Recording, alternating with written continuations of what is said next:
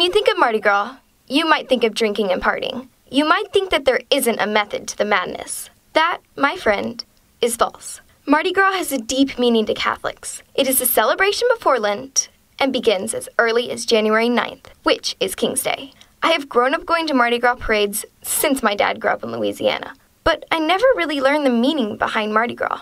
So I decided to go to Galveston, Texas's biggest Mardi Gras celebration spot. I was met with big crowds, lots of food, and some interesting-looking people, which I obviously had to talk to. What does Mardi Gras mean to you? Mardi Gras is about, I know for some it's not about family fun, but for us it is. Mardi Gras is just a gathering of friends, fun. We're from Louisiana, and it's just a big celebration. Communities coming together and just enjoying each other and having a good time. It's the last big party before the religious holiday starts.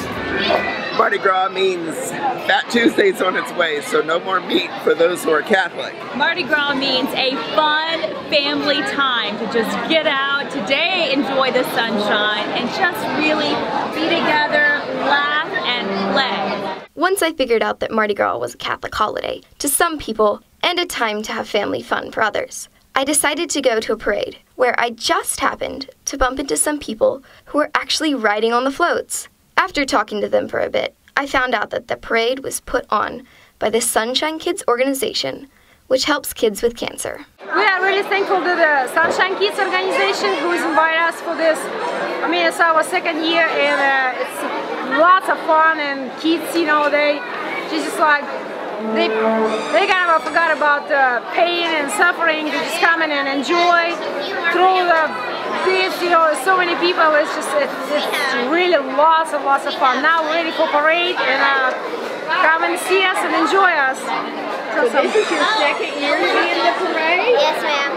Oh, wow. What is your favorite memory from last year about the parade?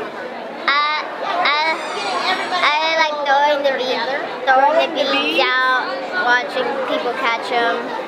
Oh, that's fantastic. Will you get to ride on a float? Yeah. What float, do you know? The undersea King Triton. Oh, like the Little Mermaid? Traditions are the heart and soul of Mardi Gras. For generations, families have had the same traditions, while others have just started creating traditions for future generations to come. Do you have any traditions? Not necessarily do we have traditions? No, it's really fun to be here with the Sunshine Kids because we get to throw the beads, and it is so fun to see everybody and do the funny tricks they'll do to get the beads, and it's just a really fun time. I like to decorate my house. I live down on the west end of Galveston. Less and less alcohol, more and more fun, and family. We normally in Louisiana, we do Zulu, which is a big deal, and we barbecue and we just cook food and eat, and it's like a 4-day celebration for us from Saturday through Tuesday. Another big part of Mardi Gras were all the parades that go through the city streets, blasting music and throwing beads. Whether you've just come because of the food, or if you're celebrating a religious holiday, there is always something fun to do during Mardi Gras.